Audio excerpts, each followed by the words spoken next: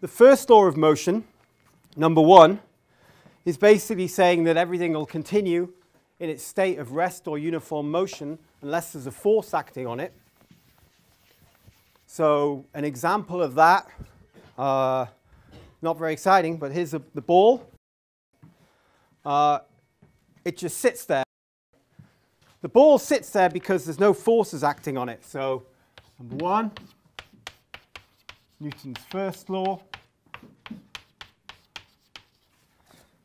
So you have a ball, it just sits, not very exciting, it has weight, and it has zero velocity because there are no horizontal forces, or because there's no net force upwards either. So R, which is going to be called the reaction force,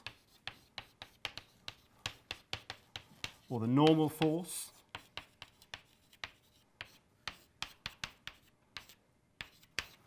so R is the reaction force or the normal force. The weight we're going to call W. So some people, when you've done physics, a lot of the time you may have used N. I use R. If I try using N, then I'll mess up and I'll put R sometimes. So I'm just going to use R. So capital R is going to be the reaction force. So the reaction force is basically the force of the paper pushing back up on the ball. The force of gravity is pulling the ball to the ground. So in this situation, we would have W is equal to R. So we can say that R minus W is 0. So there's no net force.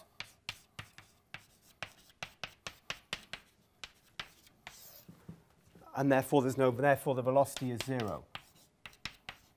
So that's what Newton's first law is saying. If there are no forces acting on something, the velocity is either 0 or constant. Now, in the real world, it may not sound that amazing because we're not used to. We can handle V equals 0. Things just don't move because there are no forces acting on them. But V equals constant is different. So if something's moving at a constant speed, and it will continue moving at a constant speed unless some force acts on it, we're not used to that situation. Because in our world, we have friction. So if we push something, if I slide along here, I don't slide for very long because there's friction between me and the ground. So Newton realized that if you take away friction, things will just continue to move forever. If there was no friction and no air resistance and you push something, it would just carry on. In that situation, it's not at all, it's not really intuitive. If I throw the ball, people used to think when you throw things that they have some force that they carry with them to make them move. But in actual